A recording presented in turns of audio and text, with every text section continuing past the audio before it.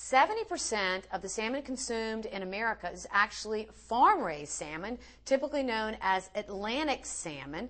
The other form of salmon is the wild salmon, typically known as Alaskan salmon. Now, although both are exploding with that very special fat, omega-3 fats, and are amongst probably the very best food source of omega-3 fats, wild salmon has an edge when it comes to health over farm-raised.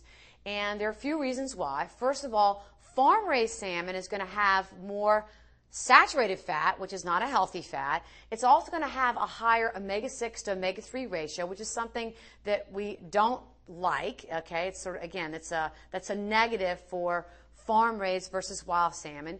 The other concern is that some farm-raised salmon may have toxic environmental chemicals like PCBs and dioxins that have been associated with increasing cancer risk. And it's typically farm-raised salmon from the northern European farms. The other thing about farm-raised salmon is that we do have concerns about its effects on the environment.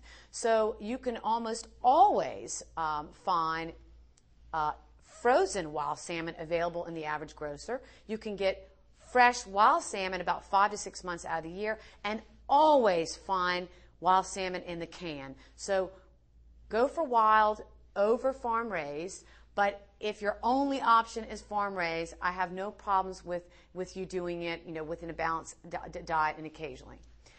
For ICU, this is Dr. Ann. Until next time, enjoy health.